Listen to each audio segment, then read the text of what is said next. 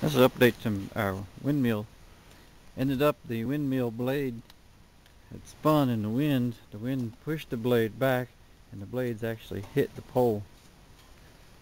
So what we did was we extended it out quite a bit here, made a new one, extended it out, and put some metal blade on it. This is a blade out of a fan.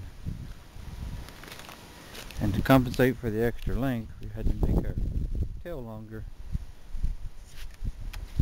so there wouldn't be too much weight in the front.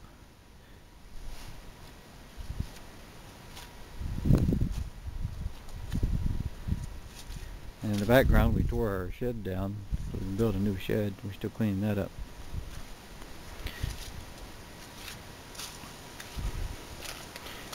And before we had a short pipe, it came to about here, which allowed the top to flop back and forth a little bit. So what we did was we put it along the pipe end, and now it comes down quite a bit further. And then we got the wire running out the bottom. We ended up putting this on a charge controller and put it onto a battery, so that the battery can regulate the voltage.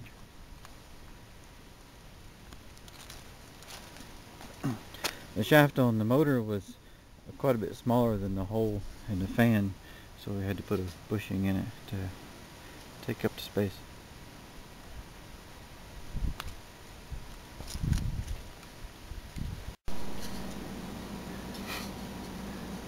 There's a lamp. It had an LED put in it. The LED inside. Kind of look like this.